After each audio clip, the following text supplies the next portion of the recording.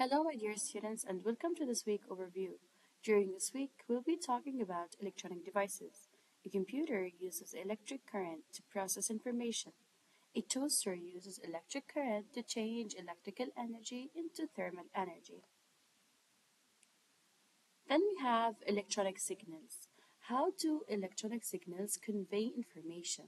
Electronics conveys information with electrical patterns called analog and digital signals.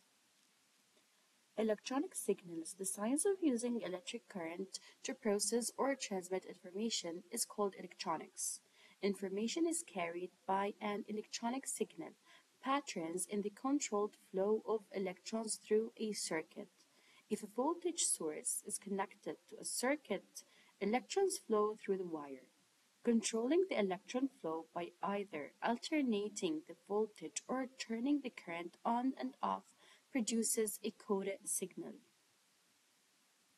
An analog signal is a smoothly varying signal produced by continuously changing the voltage or current in a circuit.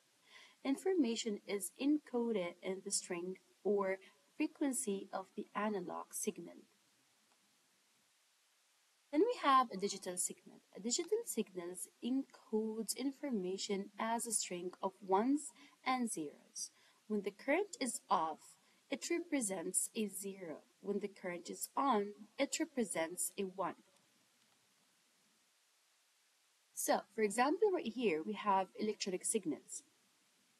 Electronic signals convey information by changing voltage or current in a circuit.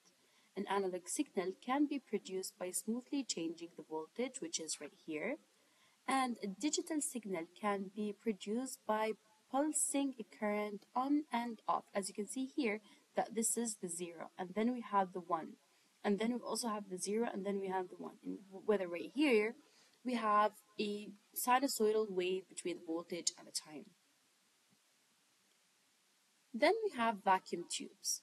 How do vacuum tubes control electron flow?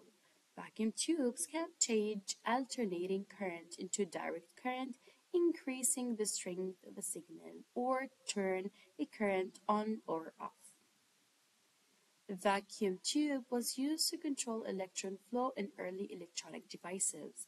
Vacuum tubes have many useful features, but some types burn out frequently and need to be replaced. They are also much too large for use in small electronic devices. Then we have vacuum tube. One useful type of vacuum tube is a cathode ray tube, or CRT. 3 metal plates in the CRT emit electron beams.